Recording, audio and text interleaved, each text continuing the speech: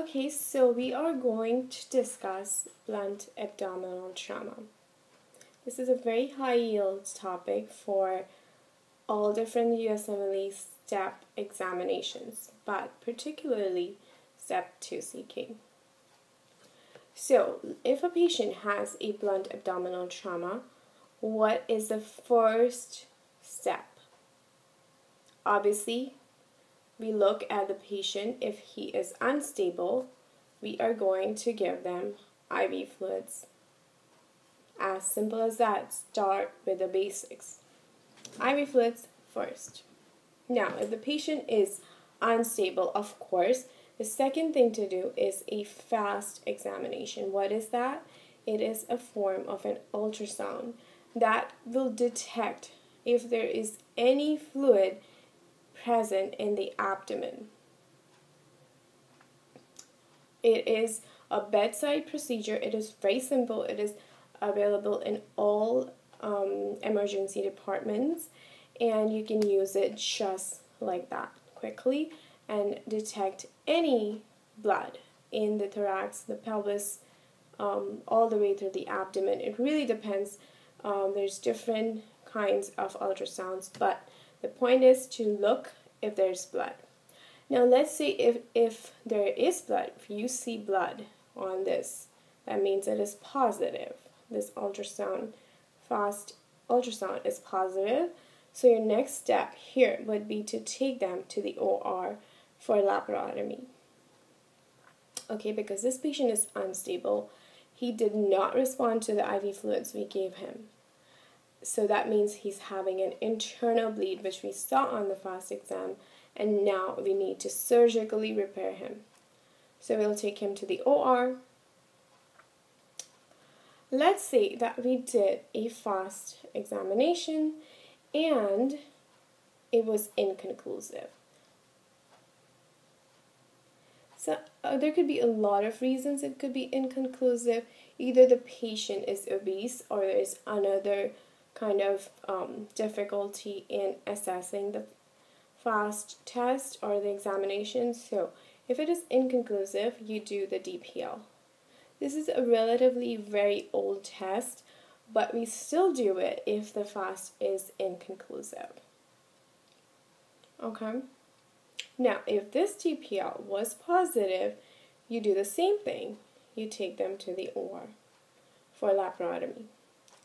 But if this is negative and this is negative, both our fast and DPL are negative, it means that the bleeding is not in the abdomen. If the patient is still hypotensive, unstable, it means that the bleeding is going on somewhere else. And what are the most likely sites other than the abdomen where you can have massive bleeding? Definitely not the brain, but the other sites are the pelvis, the pelvic structures. They can have a massive hemorrhage with a lot of blood bleeding through, and you will not see a single sign of it. No ecchymosis, nothing, and you're having this huge bleed from the pelvic iliac arteries and whatnot, and the patient is unstable. You cannot see it on the fast because the fast doesn't go all the way to pelvis. I know I said that before. You can do it on the pelvis, but that is wrong. So you cannot, that is why you cannot see the pelvic bleeding. So this could be one of the hidden places. The second one would be a long bone fracture. Most of the times this patient will have severe pain if he had a fracture, but maybe you're not able to see that the bleeding is going on over there. So you look if they have any kind of hemorrhage. Do a good physical examination firstly on these patients with occult bleeding and see if they have, you can see any signs on their physical examination that would show, for example, swelling from a hematoma or effusion, or even retroperitoneal hematoma can sometimes present with severe back pain. But okay, besides this, so you will look if your if your fast examination and your DPL are both negative, you will look to see if any of these two sources are the cause of this patient's hemorrhage. If they are, you will stabilize them.